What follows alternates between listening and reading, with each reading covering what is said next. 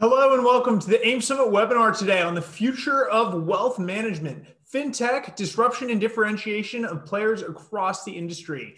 I'm Zachary Sefaradi, CEO and founder at Endowment Capital and strategic partner of AIM Summit. I'm so happy to be welcoming you with us today. We have so many people dialing into us from over 50 different countries. Amongst you are institutional investors, family offices, high net worth individuals, and leaders of the financial services industry from around the globe. Please feel free to submit your questions as they come throughout the entire session. There's a Zoom Q&A dialogue at the bottom of your screen. If you're joining us on YouTube, please like this video, subscribe to our YouTube channel now, and be sure to go to aimsummit.com so you can join the live sessions and be part of the Q&A. I'm so glad to be introducing our webinar partner today, our favorite institution and long relation of AIM Summit, which is Saxo Bank. Saxo Bank connects people and investment opportunities in global capital markets. As a provider of multi-asset trading and investment, Saxo strives to empower people with user-friendly, seamless, and personalized platform experience that gives them exactly what they need when they need it, no matter if they want to actively trade global markets or invest into their future. And I can certainly speak to our experience at Saxo Bank that they are on the money on all of those points. I'm also so happy to be introducing a longtime friend, the moderator, Nicholas Wright from Saxo Bank. As an online trading industry veteran of the last 25 years, Nick is passionate about commercializing innovative and disruptive technology. Nicholas is responsible at Saxo Bank for building the white label partnerships, and these collaborations are transforming banks and financial institutions across the region as they navigate the ever-changing market and regulatory systems. His current focus is providing financial institutions with BaaS, or Banking as a Service, multi-asset execution, robo-advisory, digital channels, and prime brokerage. Prior to his time at Saxo Bank, Nicholas successfully launched and led cutting-edge products, services, and platforms for major brands including Bloomberg, Dresdner, Kleinwert, Mubasher, and Beltone. Introducing our speakers today, none other than Mark Chauhan. Mark is the co-founder of Sarwa, which in 2017 launched its platform and is a new generation firm with a new generation leadership. Mark has over 10 years of experience in diverse roles spanning strategy, management, operations, and technology. Mark has previously worked at organizations including Accenture Strategy, focusing on banking and wealth management, as well as Caisse de dépôt et placement de Quebec, or CDPQ, one of Canada's largest pension funds with over 270 billion of AUM. He started his career at Blom Invest Bank. Mark studied finance and entrepreneurship, earning his Bachelor in Commerce from McGill University, and has been recognized in the Forbes 30 Under 30 list. An impressive profile to have with us today, indeed. Also with us is Deepak Mehra. Deepak has been the head of investments at Commercial Bank of Dubai since 2007. His career has spanned close to 30 years as he's worked in leadership positions at organizations including Citibank, Credit Suisse, and Dubai Bank. He has an engineering degree from the Indian Institute of Technology, which he earned in 1989, as well as an MBA from the Institution of Management Technology in 1991. Deepak is a regular speaker on Bloomberg TV and is the author of the bestseller Ready, Steady, Go.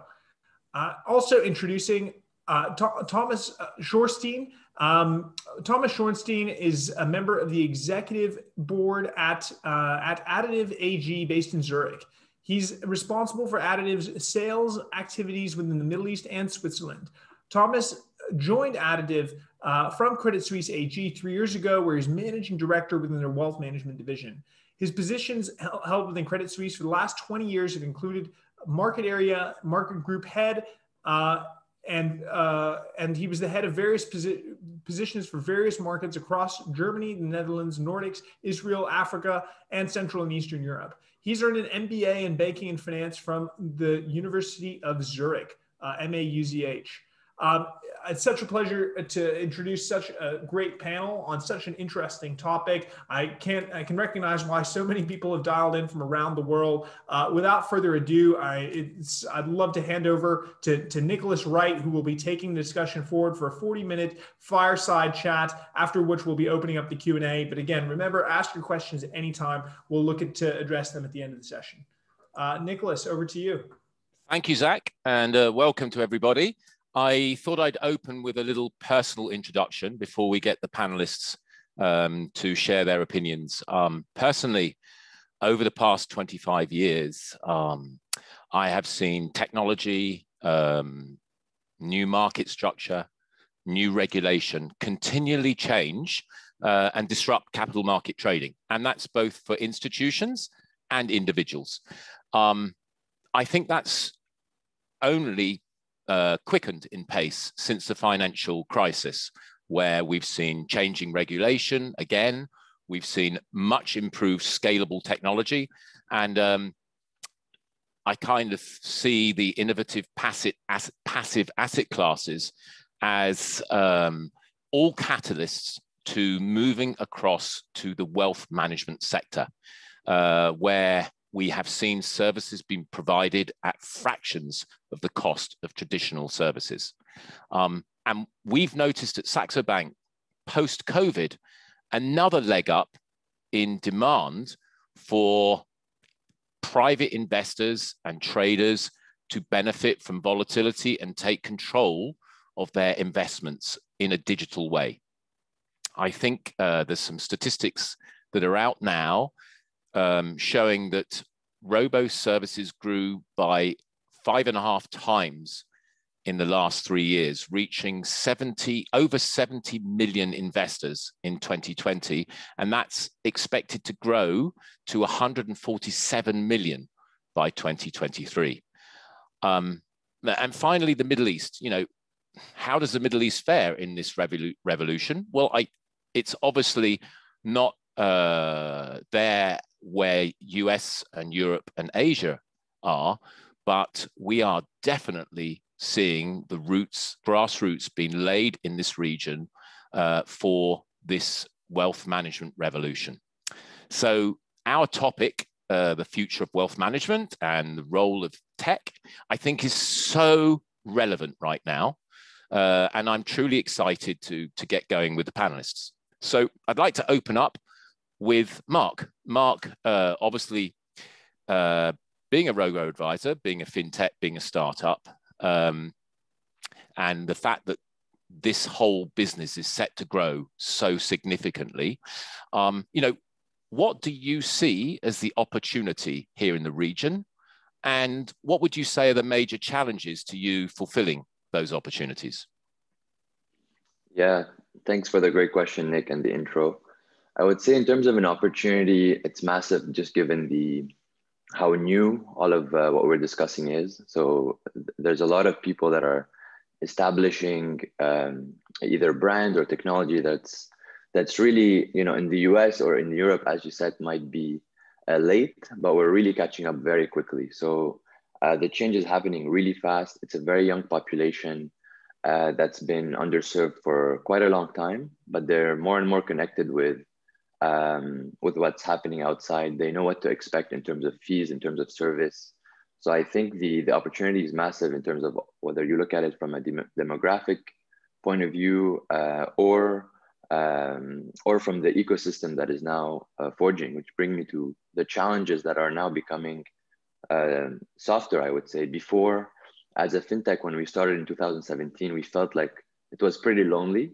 Versus now, you have a lot of fintechs, you have great firms like Saxo that are more actively collaborating with fintechs. Regulators have their own processes of regulating firms. So it's all coming together to form great user experiences, because it doesn't take just one. The conversation is no longer bank versus fintech versus, it's all of them coming together to do that. So that was the main challenge for us in the region, and that's quickly being addressed. Excellent. Deepak,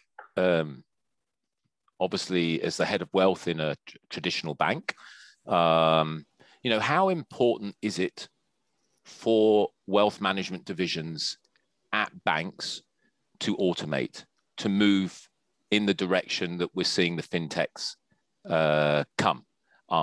Do you need to? Do you need to kind of have a blended service? What do you see the product being offered by banks to counter this fintech challenge? And where do you see banks being in 5 years' time in wealth management? Yeah, I think that's a very good question, Nick. And I think this is keeping us busy a lot for the last few years. So it's not new. I think this is something that we all saw it coming. It was there. It was happening, like Mark said, in the developed markets, and it's reached everywhere else. I think for us, the directions are very clear. We cannot afford to stay where we are. We have to move towards where our clients are moving. So one of the key things that we see is the changing demographics of our customer base, where in the early parts of my career, I used to see wealth moving up from the younger population to the aging. In America, they call them baby boomers, but yeah, it's the similar population world over. The last 5 to 7 years, I'm seeing the average the average age of our customer, the demographics becoming younger and younger. So as the wealth of the great wealth transfer happens, brick and mortar banks have to align themselves to where and how their clients want to deal with them. So I think this is inevitable. And we as banks have tremendous advantages. And I think if we play it well, we can really retain our base and grow our businesses. And when we talk about fintechs, actually, I see fintechs being great partners to large banks because there are tremendous advantages that we've got. To begin with, we've got huge customer base, a legacy customer base built over decades. So it's a question of cross-selling to that base, which is easier than acquiring a new base for a fintech company. The second big advantage that we have in banks is the availability of capital. So banks are very well capitalized. And if anything, post the crisis, not just this crisis, post the previous crisis as well, bank capitals and the capital base has become stronger. So we have the money to invest. We have the customer base. And very interestingly, I was looking at some survey which was done by Bain's consulting firm. And they said even the millennials trust the banks more than they would trust a non-banking financial institution. So I think the way I look at it going forward, banks have to partner with fintech because we may have missed out on the fintech run in the last 10 years post the previous financial crisis. But then for the reasons that I just mentioned, we can buy innovation faster than what fintechs can do in terms of acquisition of their customer base. So since we can buy innovation, I think the model going forward is partnership with fintechs, and that would benefit both the sides. But having said that, Nick, my concern is not fintechs, because that I see as partners going forward. My concern is if big tech gets into wealth, big tech, because they have in the same study of Bain shows that even though banks are trusted most by millennials, they also trust companies like Amazon or Apple almost as much as they trust their bank.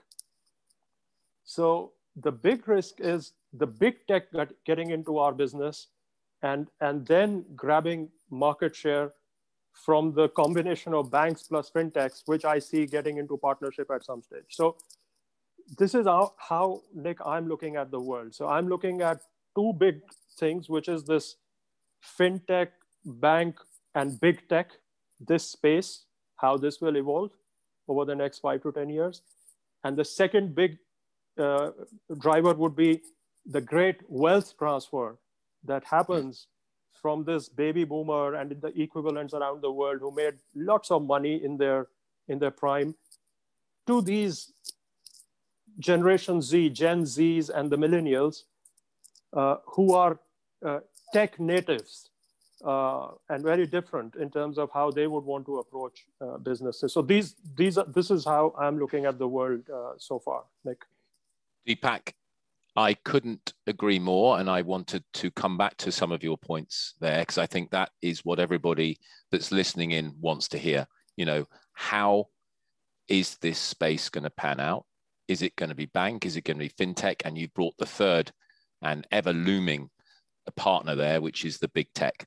So I think this is an exciting. We'll drill down a little bit more in the after I've asked Thomas a question. And the other point you've raised, which I think is really interesting, is this wealth transference.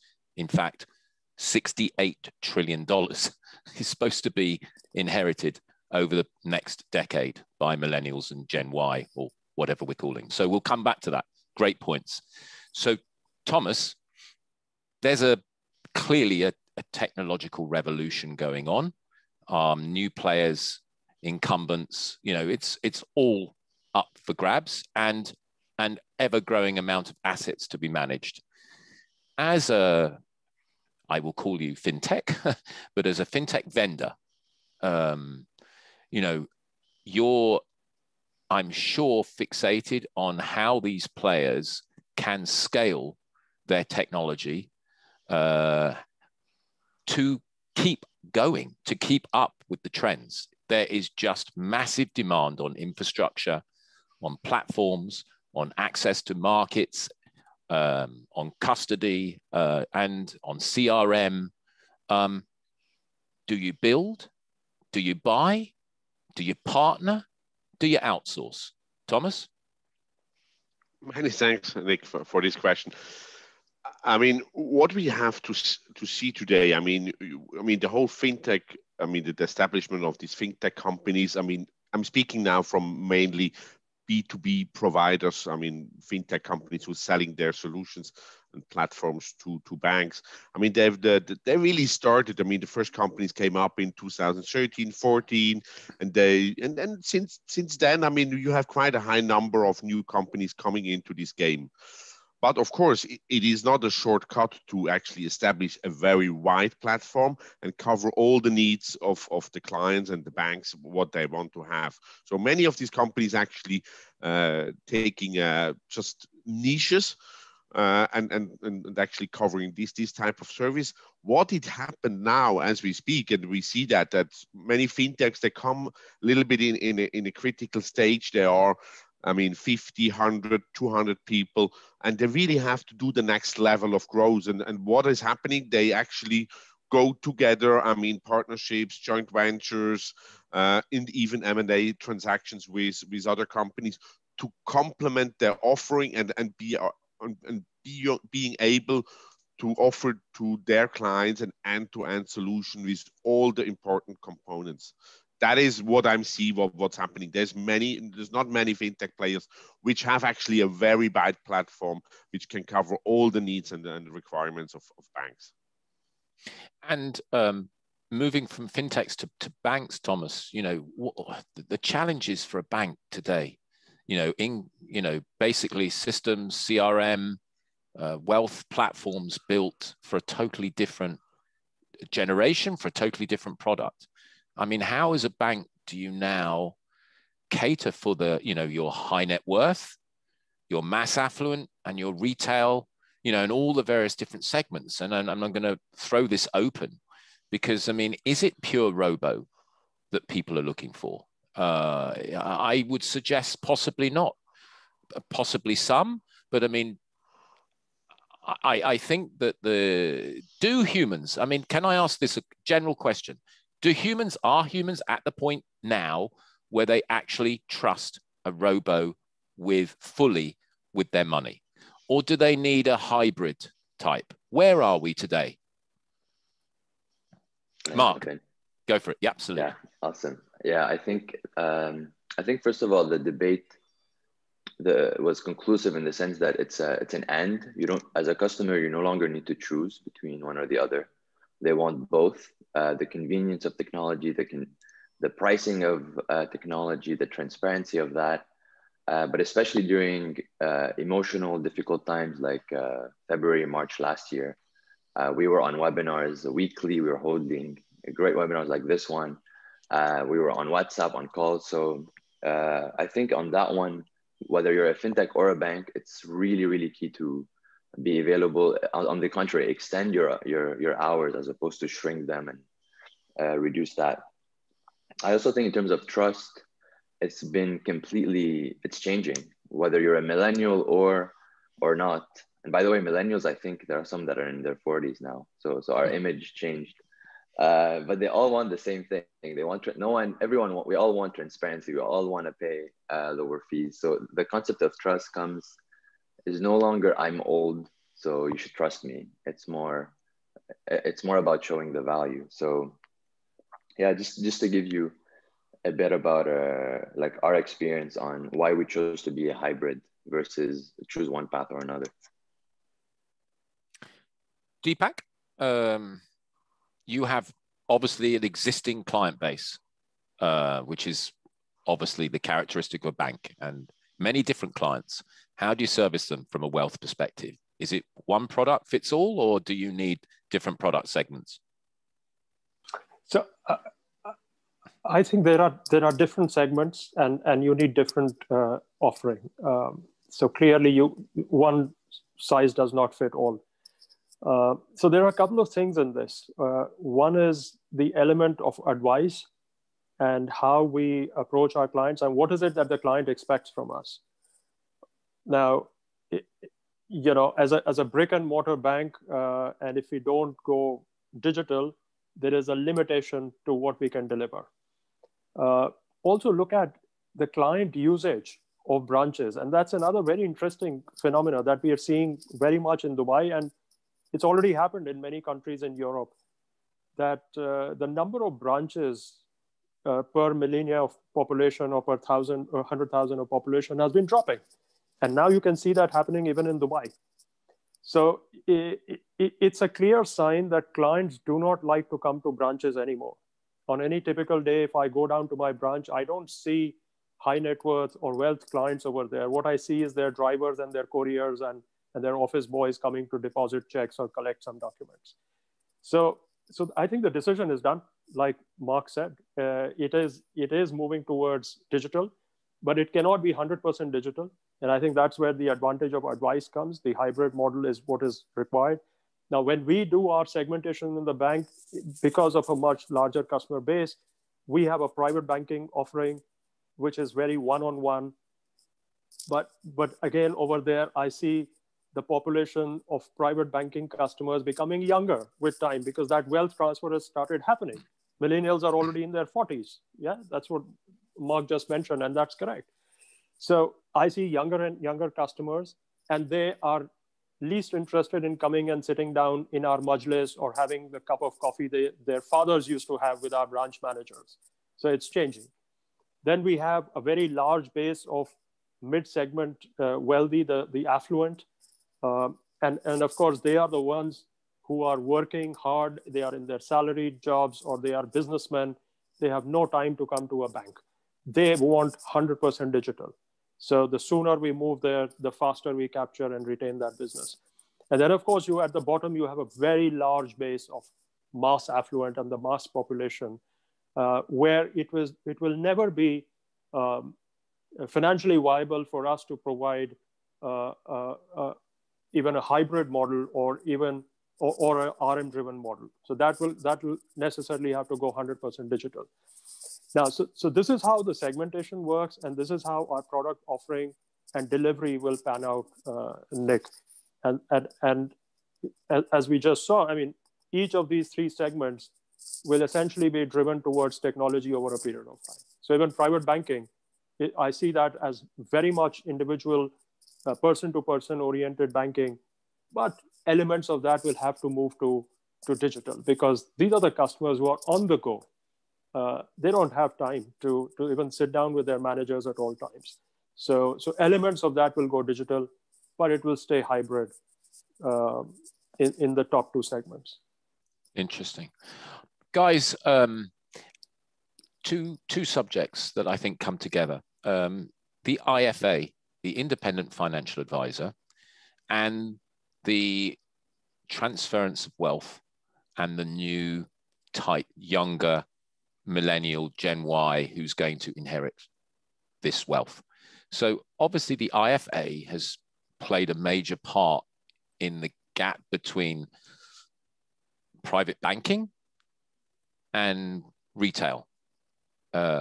Traditionally, if you have some wealth but you don't qualify for private banking, you're going to have a good friend who's an IFA, or you've had a good friend who's been an IFA and he advises you. Obviously, we know that there's been a lot of pressure on this segment from regulators in terms of what, in fact, IFAs can do and how they get paid, because it hasn't been particularly transparent, shall we see. You've also had, and you're having, younger customers now coming who have new passive products. You know, Mark's Robo, for example, ETFs, you know, high beta.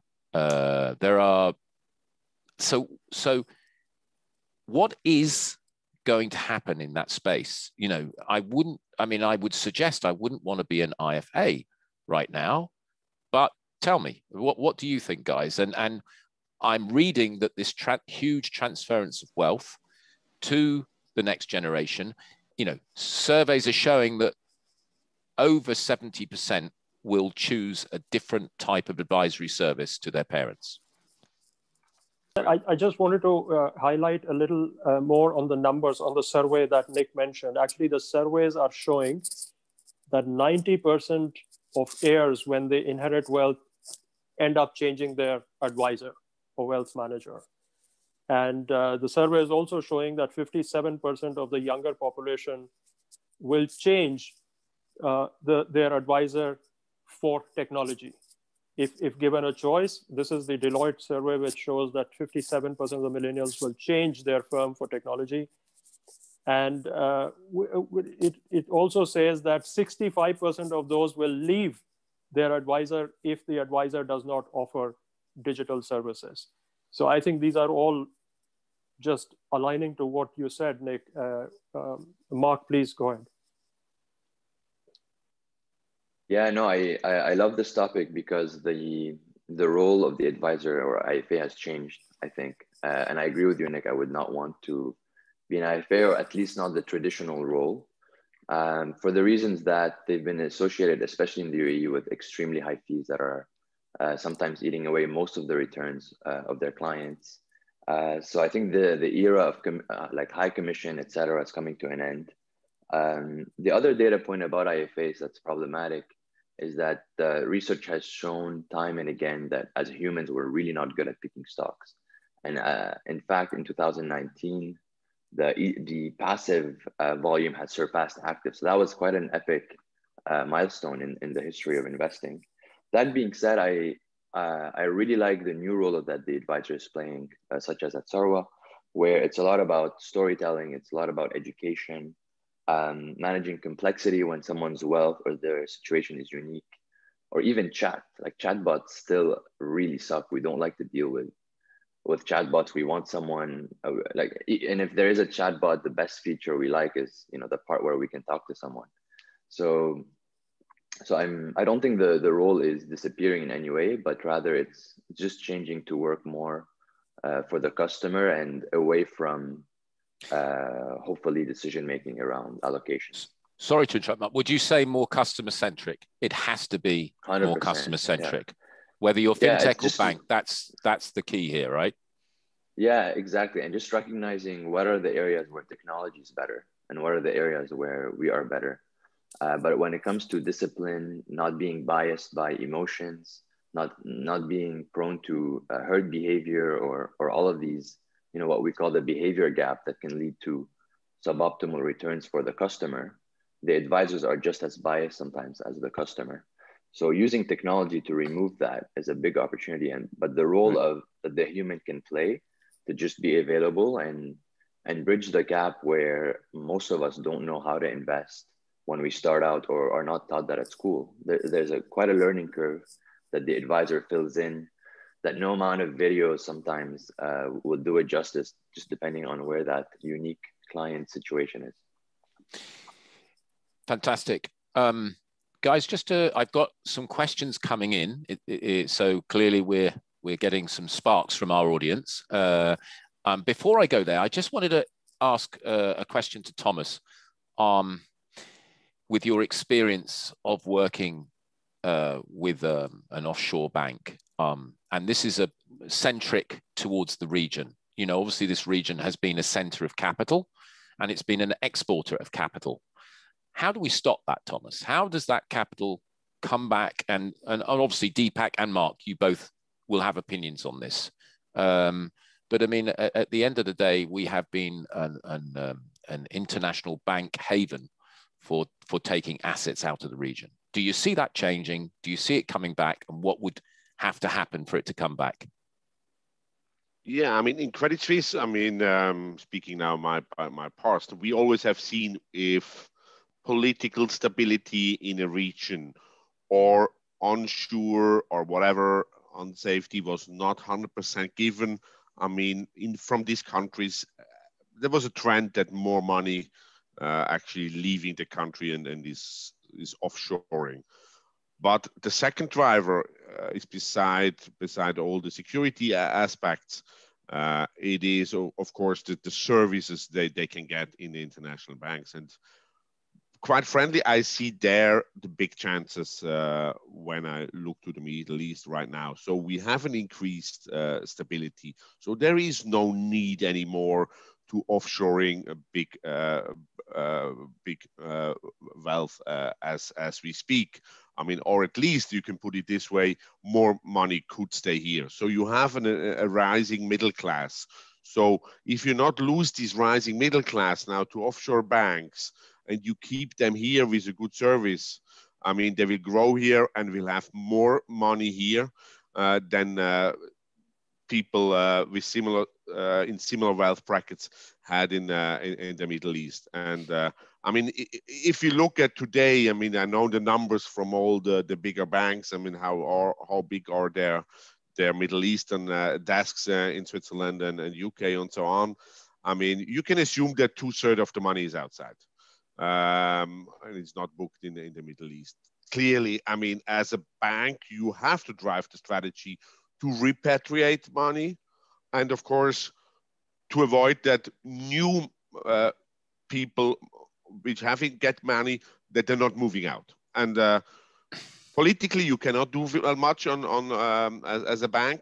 But what you can do, you can have actually a similar offering than these international banks are offering. And clearly, the trend for digitalization is now a chance to actually increase and to be closer to these international banks in one step. I mean, because in many of these international banks, they're not very progressed, even with digitalization solutions. I mean, online banking they have, but the end-to-end solution, especially when it comes to wealth management, is not idle with many banks as we speak. So that is actually a huge chance for the Middle Eastern banks to jump on the train and service these clients. Thank you, Thomas. Deepak, are you relishing this? Are you licking your lips thinking we have a right and we will win back this business onshore? I think we are already seeing that. So as Thomas said, as the product gap reduces and it's, products are very democratic by nature. Technology is very democratic. So as we build our capabilities, we are seeing more and more of that capital being retained here. We are also benefiting from policy changes.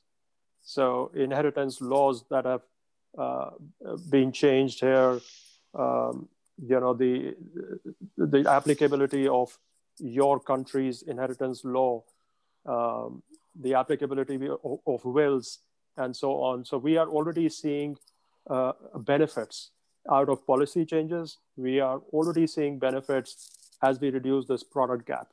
So as more technology firms develop and as more of us embrace technology, I think we keep reducing this gap. So every fintech which is being set up in the UAE is helping to reduce that gap, because that is creating more domestic domiciled capabilities which did not exist so far. So I think everything that we are seeing right now, be it Sarwa setting up a robo-advisory, or others like Sarwa, or banks, large banks getting into robo-advisory business, this gap continues to be reduced. So we are already seeing the benefit of that, Nick. Excellent. Guys, I'm going to actually take a question that sort of fits in nicely right now, although it's before we were due to take audience questions. So FinTech Bank, you know, I think a lot of people want to know what's the advantage of going to a FinTech? Is it price? Is it a lot cheaper to go to a robo through a FinTech than have a digital experience through a bank? Mark? Yes. Short answer is yes. We don't have the real estate. We don't have all the things that, like, it's not like banks are trying to make money out of their customers, right? Like there's a lot of great ethical banks, such as CVD and many others. It's more about the complexity of managing a real estate network, a lot of people, very complex system. So we're lucky in a certain way to be super lean and to shift these savings to our customers. It's not really rocket science or a formula. We launched in 8 weeks with less than $20,000 spent. Like, I think that says a lot about how lean it can be to just launch. Now, all the work that comes after, it's not just about pricing, right? You don't want to just differentiate on that. It does matter in investing because ultimately combining pricing and a passive strategy is the ultimate combination to have really amazing returns. But it's about the whole experience. Like, if you look at our reviews, no one is just saying Sarwa is more cost efficient. It's about how easy it was to open an account. Like, we get used to tons of paper and going to the branch, etc. Like, to have a refreshing experience where in 5 minutes I have an investment account that I opened with a selfie, or doing everything online, or talking on WhatsApp, like having a more human tone of voice. So it's just the combination of all of these things that we're trying to build on top of. And I think the new point that's coming, the new trend we're seeing is product development. You know, we're getting better, more confident at launching other verticals. Before, it was all about, let's do one thing really well. I think the new trend we're seeing with other players too is to start tapping into saving, trading, and many other areas that our customers are demanding. Thank you, Mark.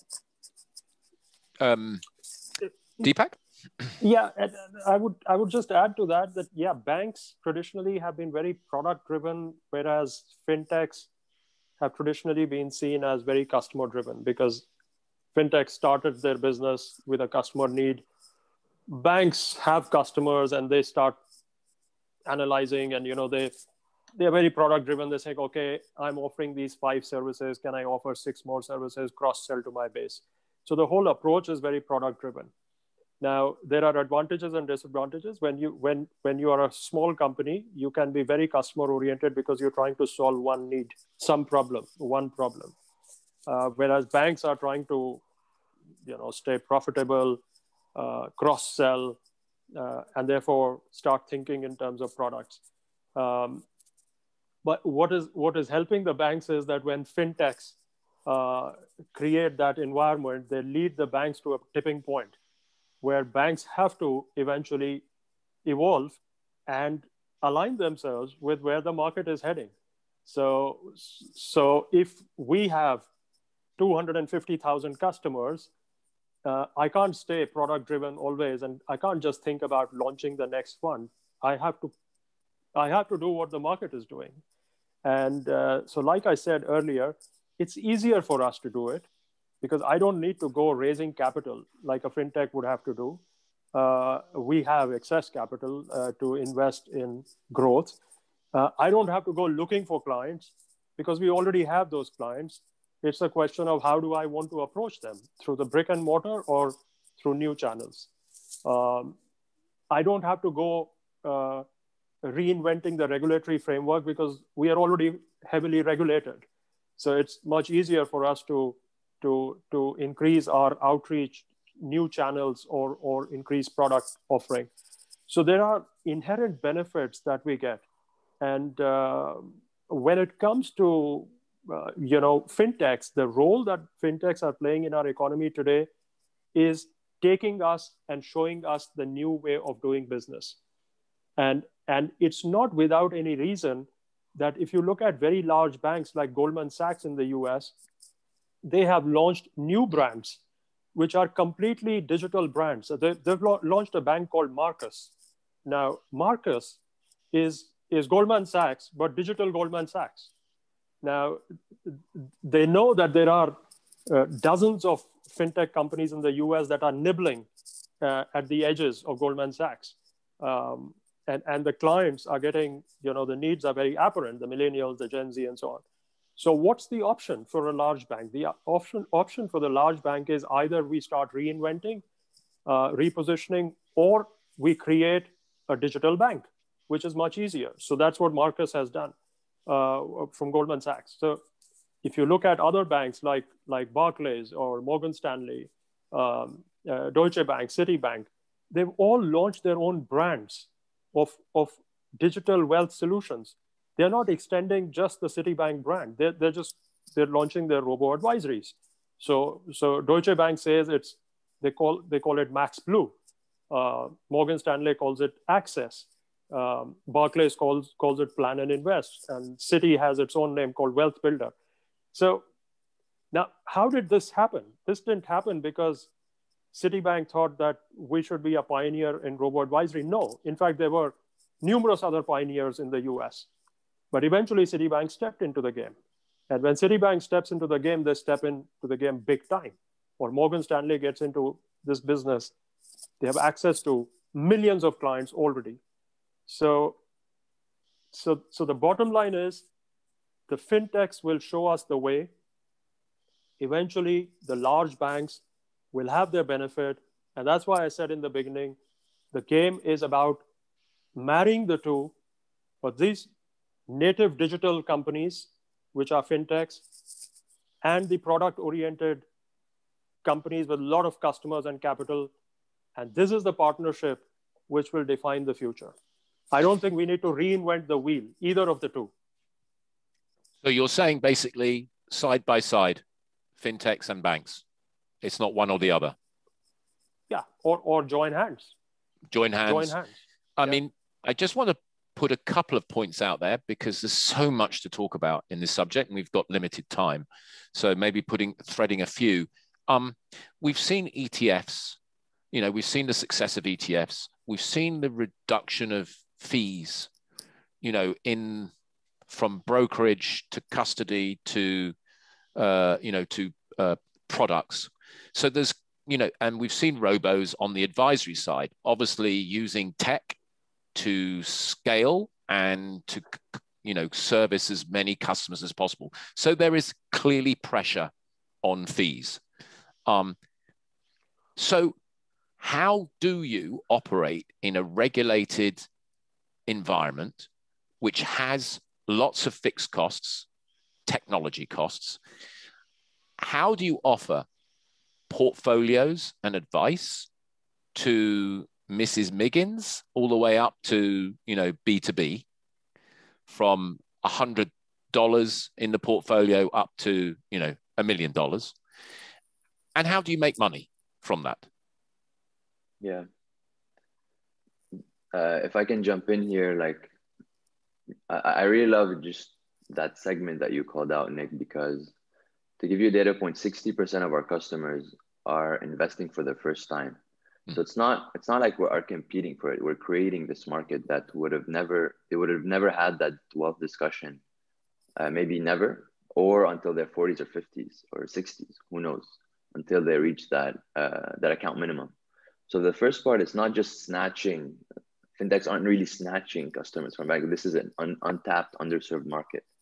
But operating in a regulated environment, I think, is really difficult for banks. When we moved to the UAE, that was one of the reasons that led us to go on our own, is just realizing it's not going to take 8 weeks to launch this if we have IT, compliance, risk, etc., in the same room, and we need a steering committee, etc., etc.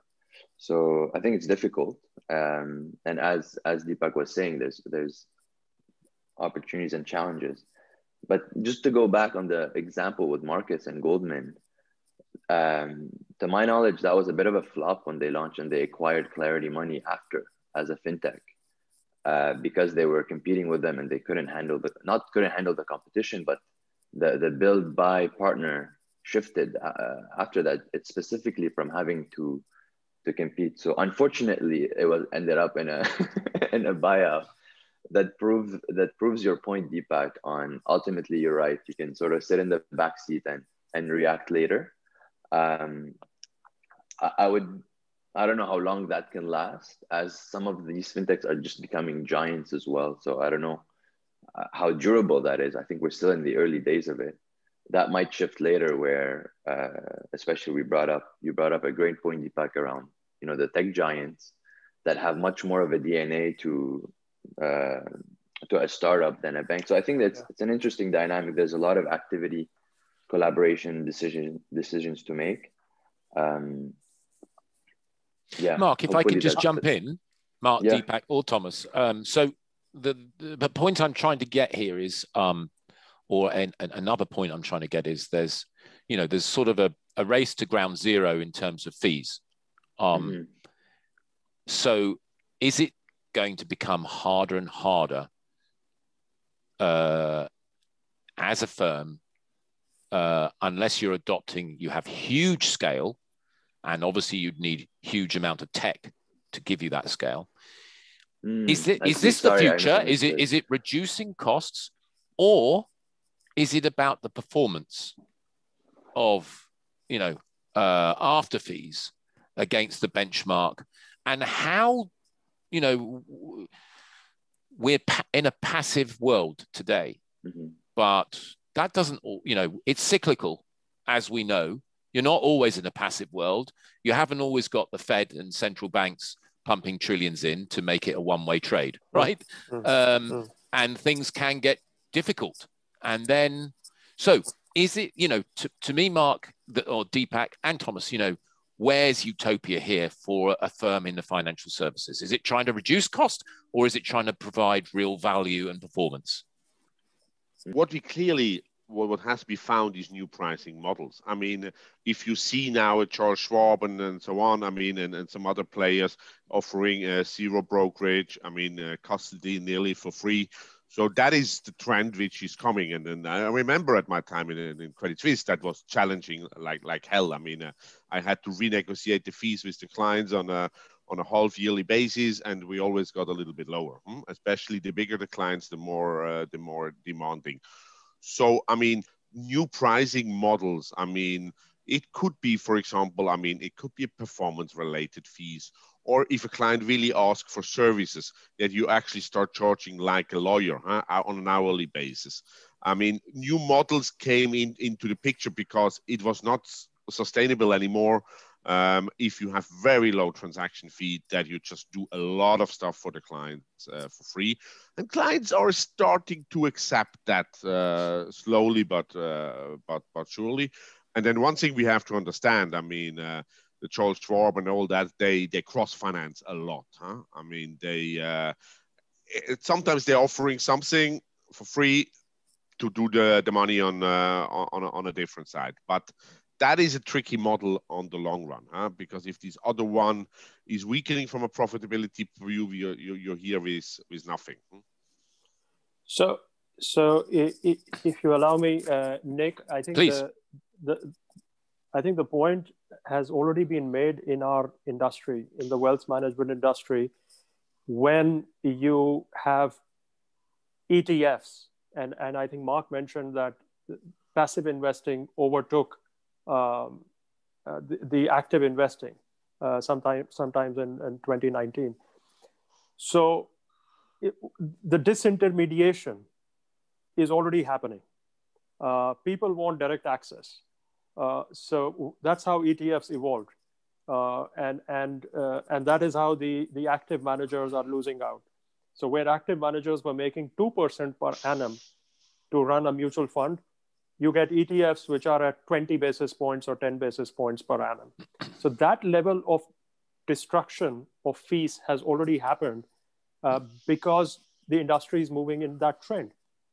Another point you made is about the IFAs. the disintermediation of IFAs is a given in this industry. When very smart fund managers cannot get away by charging 2% anymore, how can a Joe Bloke IFA advisor get away by charging 2% per annum as advisory fees, or make huge upfront revenue on selling some products that have built-in fees and so on? So I think those days of intermediaries making a lot of money are already behind us. Now the question is, going forward, what level of cost base can you sustain when the overall profitability of this business is going to become thinner and thinner with time? And how would you gather those assets that will then make you profitable? And eventually, which we are seeing some bit of that already happening in Singapore, even the robo-advisory businesses will need to consolidate. And that would be probably the first stage of gathering critical assets. And for me, the final stage is when these robo-advisors and banks merge, or robo-advisors get taken over by large financial institutions, again, not for the reason that Goldman Sachs couldn't set up a robo-advisory, but more for the reasons of managing your costs and remaining profitable and getting those critical AUMs. So I think the industry is moving in that sort of a direction where you will have bigger and bigger players. By the way, this is happening in every industry. The big are getting bigger. The Amazons of the world are taking away the mom and pop shops. So it's the same thing which is going to happen in the wealth management industry as the margins continue to compress and the requirement for volumes continues to increase. Deepak, I happen to completely agree with you that there is going to have to be consolidation in order to achieve the scale needed in this industry. And that's really no different to other industries that we're seeing where tech is having a major impact. So nothing surprising there.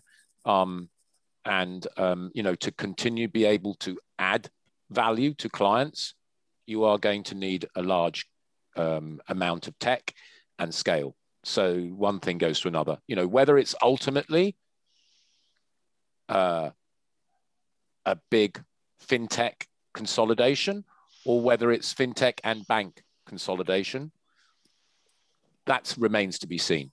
Or if big tech steps in. Or big tech, yes. Yeah. What if Amazon and Apple decide and Google decide to get into wealth management?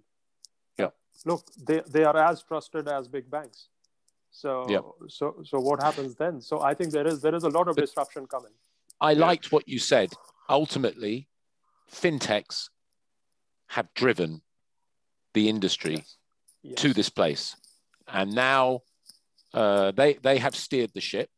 And now financial institutions need and are waking up to the fact that they're either out of the game completely or they have a play in this. And I think I would like to say it is as simple as that for financial institutions. They are not going to be around if they do not address this need, this customer-centric, changing dynamic of the customer has to be addressed. Thomas, sorry, you were... Yeah. No, look, with technology, you can reduce your marginal costs. That is principally the only thing you can do. You can optimize the whole servicing of smaller clients, retail clients, as automated as possible, a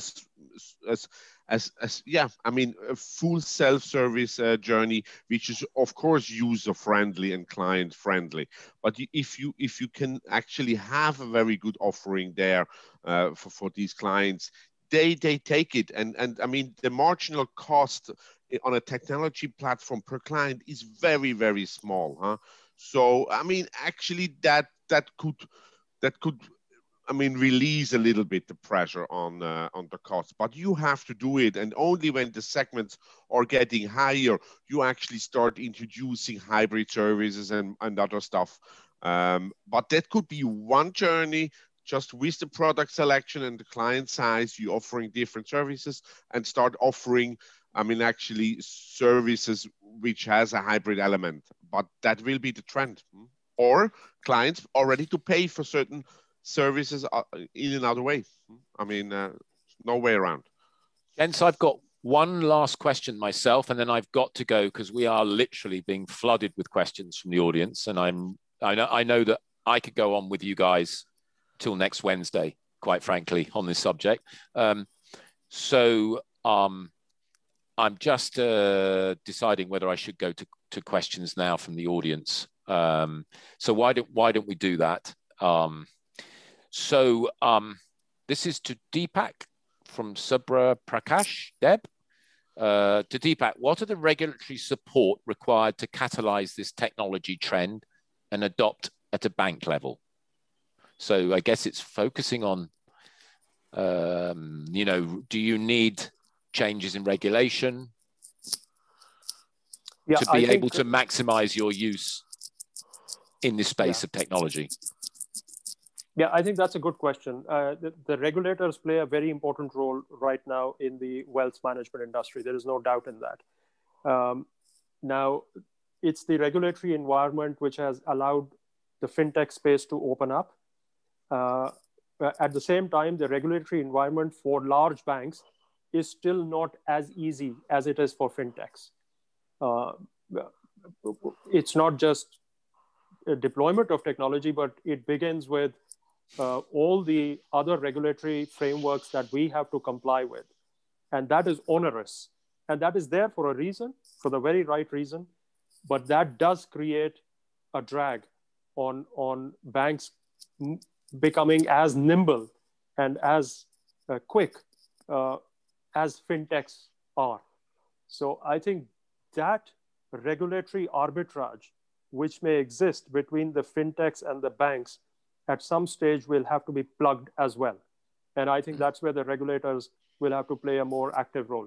Now, having said that, nothing stops us today from a regulatory perspective to offer any technology solution, nothing at all.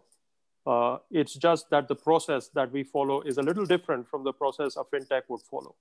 And therefore, it's very easy for large banks who would like to move into the digital space, probably at the same speed if they want to, and if they can overcome their internal bureaucracies and processes and think like native digital, the way fintechs think. And nothing stops us from a regulatory environment, Nick. And Deepak, Mark, I mean, it's clear to me here in the GCC that these countries, these governments, and these regulators are super keen to get involved with fintech. I mean, the hubs they're creating, the incentives they're creating, the sandbox regulation they're creating. I mean, that is probably a concern to banks, because as a fintech, you're given right now real incentives and advantages to operate. But Mark, I'd love your opinion, but I kind of agree, Deepak, as these fintechs grow, they will have to, you would think there would have to be a similar level of regulation. Mark? Yeah, no, I totally agree, Nick. They're awesome. Like whether it's in any city, whether Dubai or Abu Dhabi, they've just been really good at listening to our point of view, the pain points that we have, what we want to change in the policies that don't work, and just figuring out solutions. So they've been really amazing. And sometimes we position the regulator as like slow or conservative, but I was really impressed with how ultimately they care about protecting the consumer. As long as that's the vision in mind, they've been really good. The challenge has rather been that there's 3 of them. That sort of adds complexity in the UAE. But besides that, like individually, etc., like, and they're figuring out the communication line. But there's definitely a big push, and you're seeing a lot more like licenses being announced and startups, fintechs. Before it was like a PR. I remember when we got licensed for the first time, there was a big press release. Today, it's just been it's a process that's being like hopefully monthly and maybe weekly one day. Not to play to you, but I think that you've been a real inspirational firm in this space in the Middle East, no question. Thank you. You know, Thank you. as the first, and I'm sure there will be many following. Okay, so let me try and chug through some of these messages. I see a really interesting one here. Do you see changes coming out from the GameStop situation? Inexperienced investors, I think this plays to Robo, to be honest. Inexperienced investors investing into momentum and using leverage options to exponentially increase risk and return. Do you see greater regulation and concern about filters for clients based on sophistication, wealth, etc.? So I mean, that is massively playing into the advisory space, I think. Guys, yeah. Any comments apart from? Yeah, like we've had to comment on it. Like on my end, I would say there's nothing. There's a few things that are unique. It's a cool story. However, like in the grand scheme of things, I don't think there's anything new. I put it in the speculative bucket as opposed to having profound implications on a well-diversified long-term plan and all the great things backing wealth management. So yeah, we've had to comment on it, but I think one thing that it does highlight, however, is the importance of whether you're a bank or a fintech to just get greater visibility across all areas of the customer's activity, so that and you know, if we're dreaming 10 years down the road, just not as a wealth manager, I don't just understand what the customer is doing with us or in their portfolio, but the activity, the behavior, whether they're spending, their speculative urges or whatever we call it. So I'm going on a tangent, but in a nutshell, I don't see it as a major impact on the wealth industry at this stage. I think from a regulator, sorry if I may just add to that, Please. From a regulator's perspective, and I think we see that happening now in our markets, the regulators are becoming very active on that. Probably the missing link because of which such things happens is customer education. And this is a role which the regulators are now playing increasingly in many markets. So yes, regulators started with ensuring certifications and standards for the advisors, but that is not enough. They have to step to the next level and get into the customer education piece. And we need to spend collectively, all of us have equal responsibility of educating customers. And I think beginning of this discussion, Mark said that we are not taught wealth management in schools, whereas all our life we work on earning money, but no one teaches us how to manage our money. And I think that's the regulatory space, and the regulators need to play a bigger role through players like us. And that is a very imminent call, I guess, for customer education.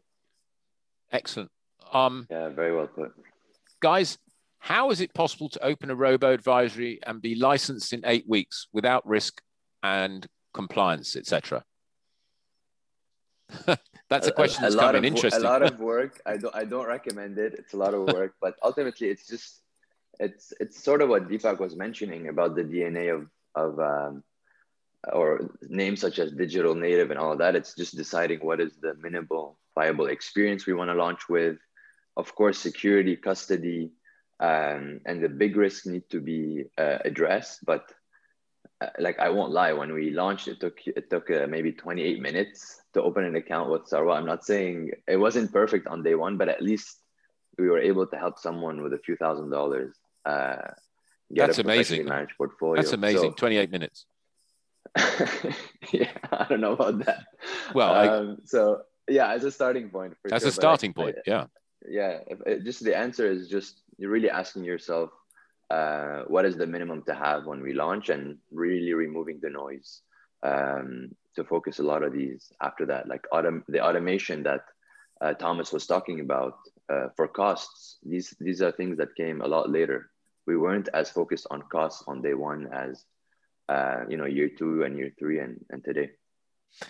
I'm going to combine a couple of questions here. How are smaller fintech companies going to compete with the bigger fintech entities such as Stashaway? Isn't it too late for them? Along with, what is Commercial Bank of Dubai's ambition as it pertains to wealth services, and how do you see yourself compete with the new evolving models? So we've got one fintech and one bank. I think okay to combine? Yeah, so as a bank, we are going to get into this space sooner than later. That's given, and there is no denying. If banks don't get into this space, they'll be left behind. We are very happy that the fintechs have guided us to where the industry is today. As I said earlier, we are at a tipping point where if we don't play that game, we'll be left behind. So as Commercial Bank of Dubai, we will be playing that game very soon. We will be in that game. Can I just add to that? Sorry, Mark, and then have a go on the fintech side, because another listener, Dina Medic, has said one aspect that has not been stressed enough is the wealth of data insights that banks can utilize when offering wealth management advice. This is one of the advantages retail banks can use versus fintech. How are you utilizing that, Deepak? Yeah, well, that is the starting point, because we have, like I said, 200, 300,000 customers. It's very easy for us to analyze, segment, create clear messages for different segments, and approach them with targeted offerings. So that is one of the key advantages, and I would like to thank your listener who just highlighted this. This is one of the other advantages we have, apart from the customer base and the capital. We also have great insights. So if you just look at our credit card base, the thousands and thousands of credit card customers, we have such great insights into their spending patterns. And that can be very easily linked now to their savings patterns. It's a great starting point. Of our customers, we today have about 40% of our customers who are interacting with us only digitally. So it's so easy for me to now cross-sell to them other digital offerings. So we don't need to go looking for new customers.